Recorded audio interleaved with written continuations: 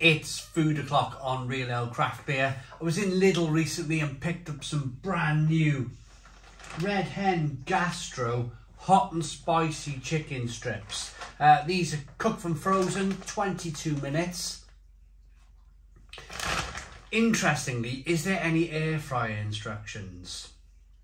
No, still only oven cooking instructions here. Gas max 6 or between 200 and 180 degrees Celsius ovens, whatever electric oven you have. But I'm interested because this type of food is so much better in the air fryer. So I'm gonna, of course, use the air fryer for this. But it's funny, isn't it? Air fryers have been out. In fact, I bought this very air fryer in Lidl. It cost me 40 quid a few years ago. But they got no air fryer instructions on their food. I find that quite marvellous. The only company that really, or the only supermarket that really offers air fryer instructions is Iceland, where we just picked up some of their chicken gravy, southern fried chicken gravy. That was £1.50 for the pot. Of course, Iceland being frozen. It goes in the microwave for 6 minutes. Yeah, 6 minutes and 30 seconds on an 800 watt microwave. And the chicken strips, they were £3.50. £3.50 for 600 grams.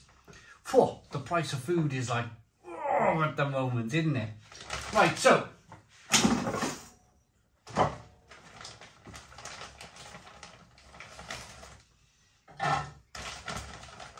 Starving.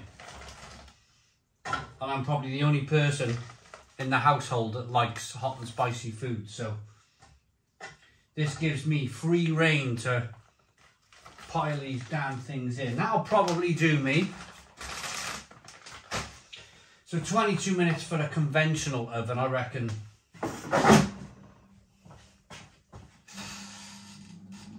I'll have these done in 20.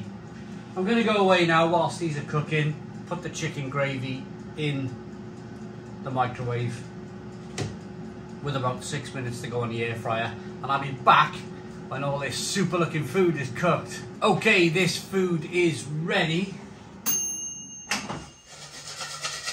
Oh, look at that, 18 minutes. I turned it off with 2 minutes to go. 18 minutes in the air fryer has absolutely demolished these chicken strips.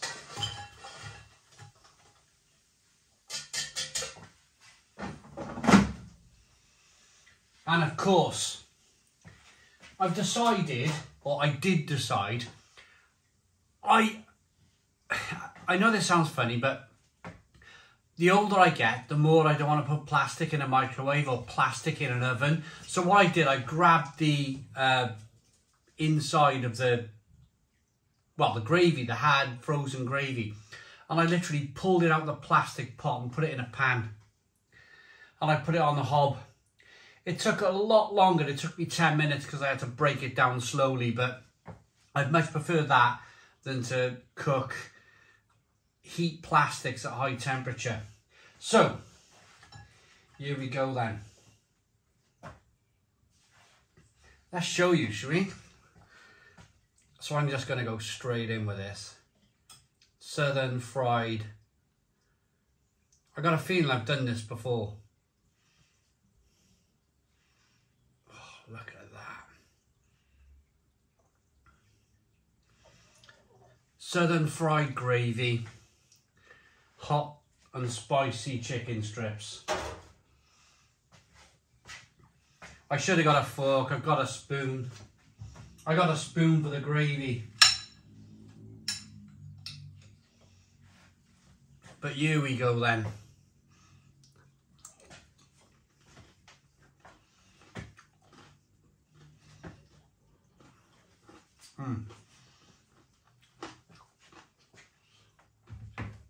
Ooh. Hot.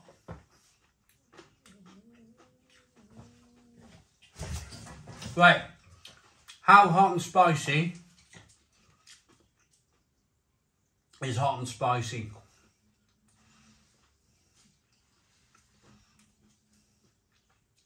They're not bad. They're not bad. By putting it in the air fryer, I've created like a popcorn chicken type effect. It's really crispy, the batter. And there's a little bit of heat there. I don't think it's going to blow your face off, but it's definitely how I perceive spice is how I look at spice with my own family. Wife, 3 kids.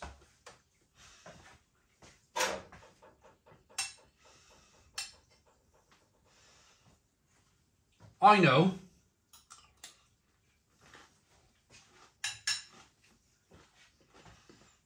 as I'm showing you,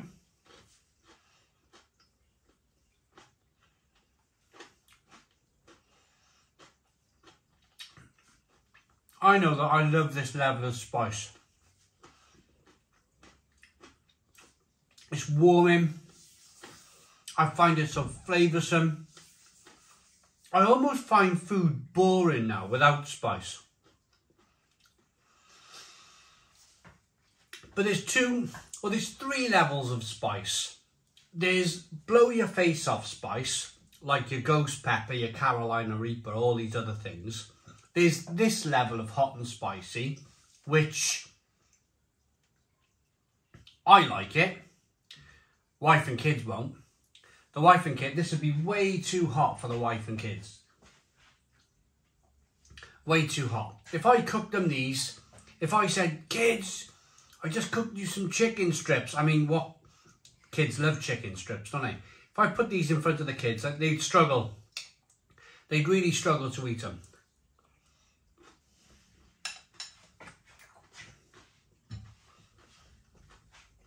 Same with my wife. So, they're your 3 levels of spice, really. Bonkers hot, ghost pepper, Carolina Reaper.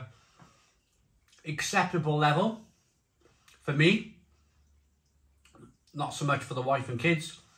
And then probably, yeah, no spice at all. That's your next level down, isn't it? So I'm going to put them in the middle. I like them. Nice burn on the inside of the cheeks. Chicken's lovely. Chicken's really tasty. The hot and spicy batter is really tasty. And they're all round good chicken strips. Price of food. I could talk about the price of food to you.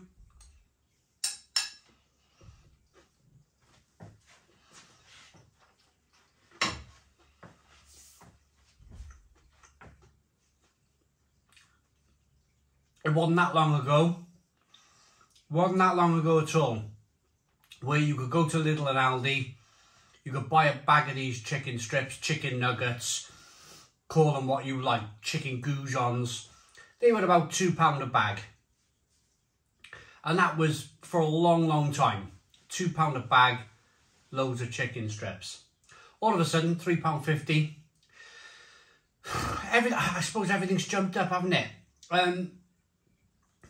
I think the fact is, what I've noticed throughout my life is when things like food go up, they never come back down again. As hard as this is, I think it's a case of all kind of like, hopefully our wages catches up. Hopefully our kind of businesses and our wages catches up with it all. And it kind of, all of a sudden £3.50 becomes the norm and your wages covered it quite nicely. It's not nice. Inflation's not a nice thing. But it happens. I've been through inflationary cycles probably 4 times in my life. Big jumps. First one, chip shop, potato farmer. Chip shops went from chips at 30p to chips to 60p. They doubled in price.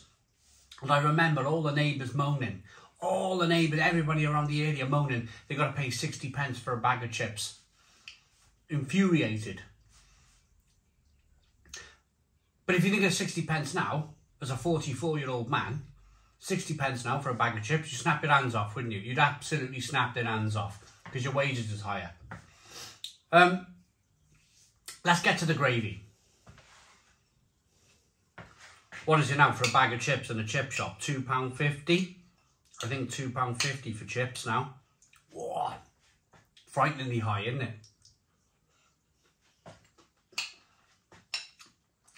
Right, gravy.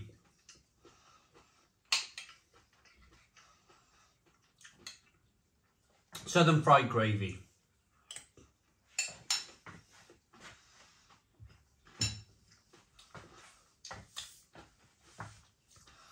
It's very stock-like, if I'm honest.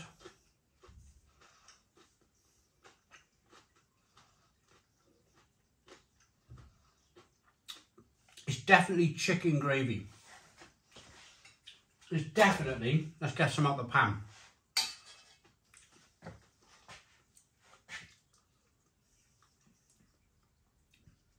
Yeah, it's like a funny type of really thick oxo cube. Yeah, it's really thick, gloopy. Like you mixed in about 10 chicken oxo cubes into a jar, and it's really kind of thick and gloopy. But that's the southern fried way. That's the kind of the southern gravy. That's what they call it, isn't it? Southern KFC style gravy.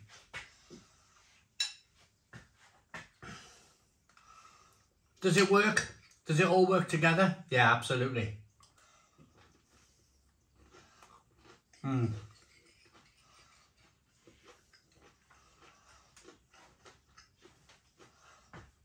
Absolutely it does. Love it. So I'm ready to rate all of this then.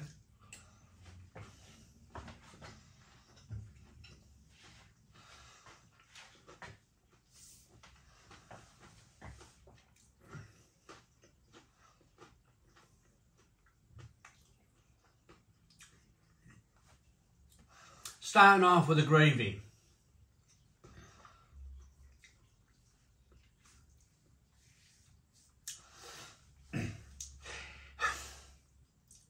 It's decent. It's decent. I think you've got to love this kind of southern fried gravy type thing. It definitely works with the chicken strips. Definitely works with the chicken strips. So, using it with chicken strips, as you would from KFC, yeah, it's an 8 out of 10. 8 out of 10 for Iceland southern fried gravy. Lidl's hot and spicy chicken strips, my mouth is purring with heat. It's a constant kind of like, whoa, back of the throat, cheeks, lovely, lovely levels of spice. Really good levels of spice. Nice chicken.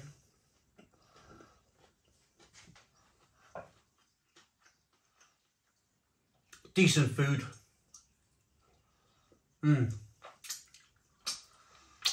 Finger licking good, isn't it?